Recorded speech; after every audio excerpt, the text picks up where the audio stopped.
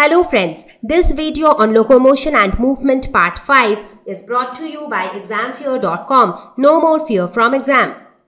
So let us look at smooth muscle tissue. So these muscle tissues controls the involuntary movements of the body. For example, there are certain movements which take place in our body which are not under our control. So we just cannot say that, okay, stop here and start now. So that is not under our will. So that is why these muscles are also known as involuntary muscles. They are generally located in the inner walls of body organs, for example, the digestive tract or the reproductive tract. Now, the process of digestion. Do you think that you have a control on the process of digestion? For example, you eat food.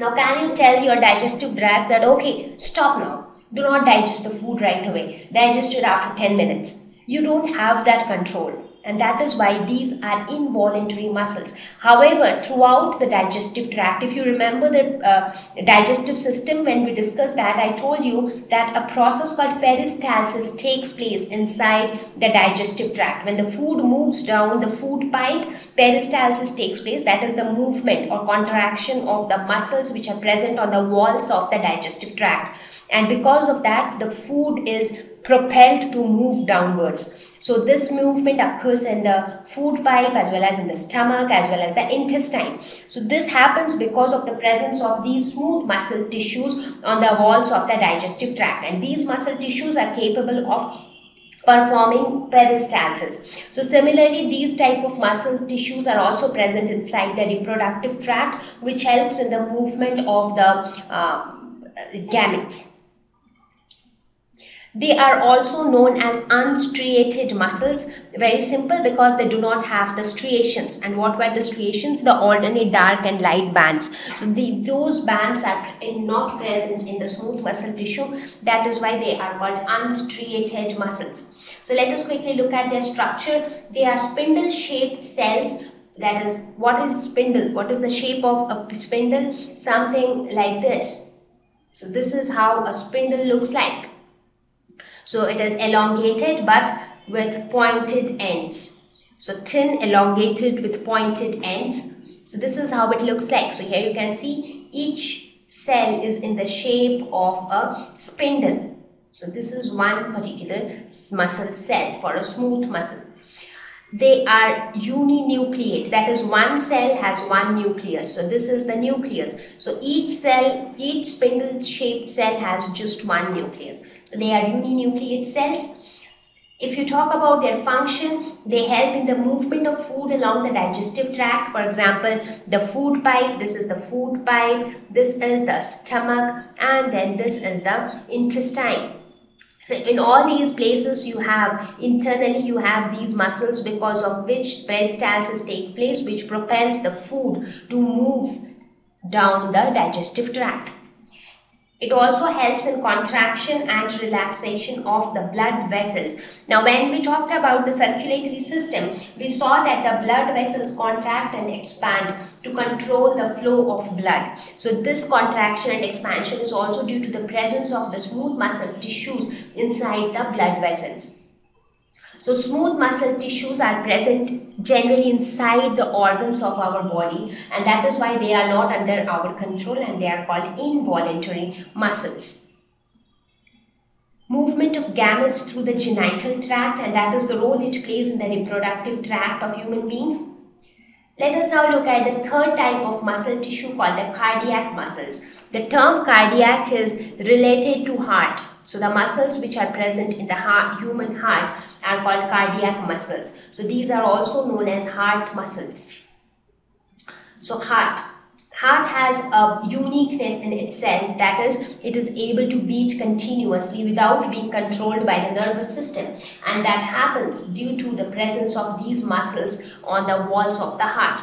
So unique muscles found only in the walls of the heart. So these type of muscles are present only in heart and nowhere else in the body. So that means you can say abundance wise these are quite less abundant because it is present only in heart. They are responsible for rhythmic contraction and relaxation of heart throughout life, and this rhythmic contraction and relaxation is independent of the nervous system.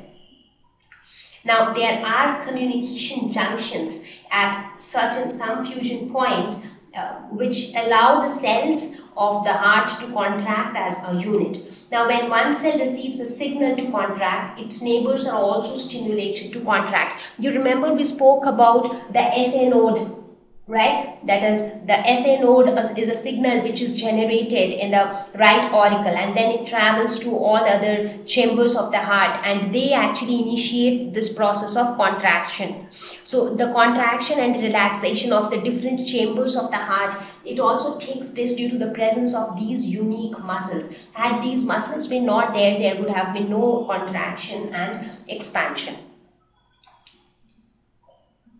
So if you look at their structure are like intermediate between the skeletal muscles and the smooth muscles. They have few similarities with the skeletal muscles, whereas few other similarities with the smooth muscles. So that is why they are kind of intermediate between the skeletal as well as the smooth muscles.